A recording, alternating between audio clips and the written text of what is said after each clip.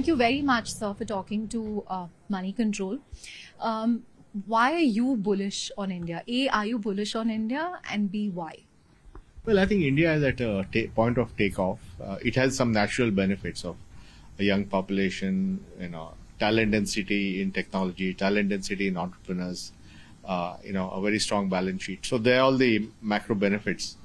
But in addition, I think geopolitics is also in India's favor, with countries wanting to diversify the supply chain. So manufacturing also becoming a strong thing in India. And then I think there's this unique combination of digital public infrastructure, which we have created over the last several years, including Aadhaar, UPI, ONDC, all these various platforms. The IT talent which came out of the IT revolution, 5 million people working in technology, and of course the fact that we have 100,000 startups. So when you bring the startups plus the DPI plus the technology talent density in the country, that means there's going to be a huge amount of innovation in the coming years.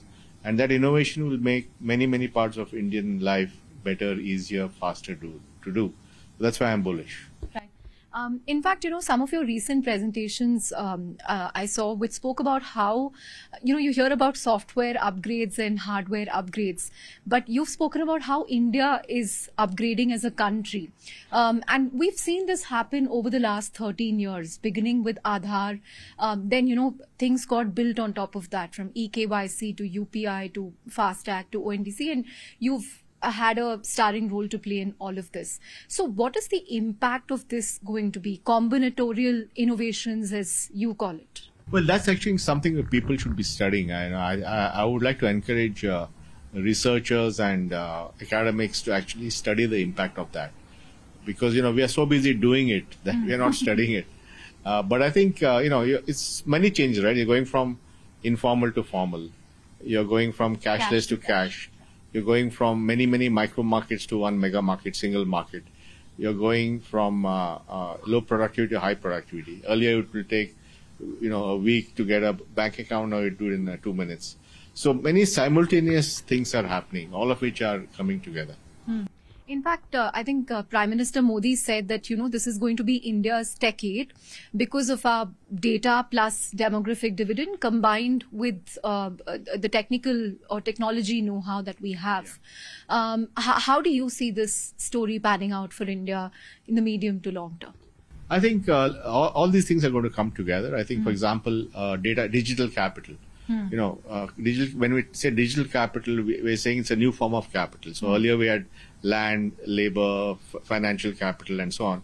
But digital capital is your digital footprint of your activities. And if we can find a way for a person or a business to be empowered with their own digital capital, they can get access to credit or many other things. And the latest data privacy bill, which got passed this week, actually provides for the notion of consent managers and so on. So actually now we have the legal infrastructure to make digital capital work at scale. So that's going to basically create a massive explosion of credit, both to buyers and to sellers. For example, if you look at UPI today, you now have Rupee on UPI. They're already doing 50 crores a day or something. So there's going to be a lot of consumer credit in a very organized way coming to buyers. And with account aggregator and the digital capital of your sales activity of a business, they're getting credit to the sellers. So both the buyers and the sellers are getting access to credit. So that will turbocharge the economy. Right. Since you spoke about DPDP, do you think it can be a game changer? I mean, it's sort of received mixed views. Some companies are happy, unhappy about the Digital Data Protection Bill. But broadly, in spirit, what do you make of it? No, I think Mr. Vaishnav has done a great job in getting that bill together. It's very strong it's a principle-oriented bill, so it's not like trying to get every detail, but broad framework. And it was long overdue. So I'm glad that it's happened, and now we have to build on that. The regulations have to come out, the data board has to come out. So there are a number of things to happen, and I'm particularly pleased that all the things required for data empowerment are there, like the consent manager and so on. Right. So we've seen the impact of Aadhaar, FASTag, UPI. Now, ONDC we will see over a period of time. What are the other game-changing DPIs that you think is going to have a huge impact? Education is one, health is one. You're also supporting, I think, AI for Bharat, which is another initiative. DEPA, which will allow data empowerment, which will allow credit expansion and so on, and many other use cases of DEPA. There's going to be health with the work done by the NHA on the health stack, interoperable health records, and so on. There's the education, Diksha, global national platform, and the underlying stuff which is based on the Sunbird software. There's the Honest Network, which is to create an interoperable market for skills and content and jobs and so on.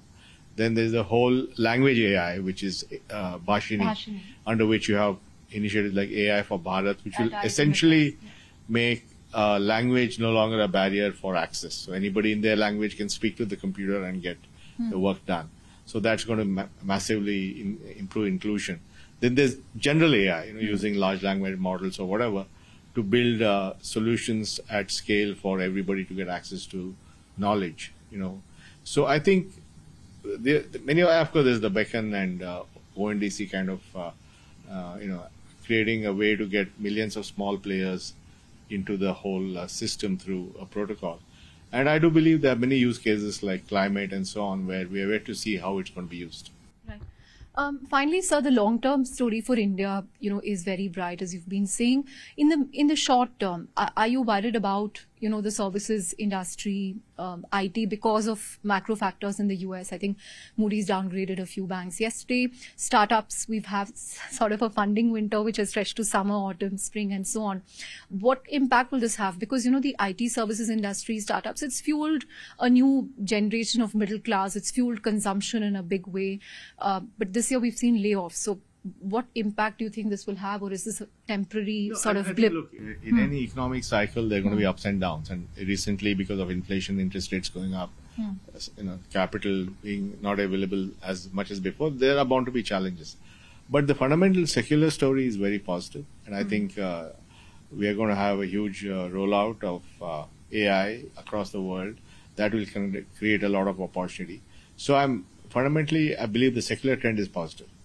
On that note, thank you very much for talking to us. Thank you. Thank you, sir.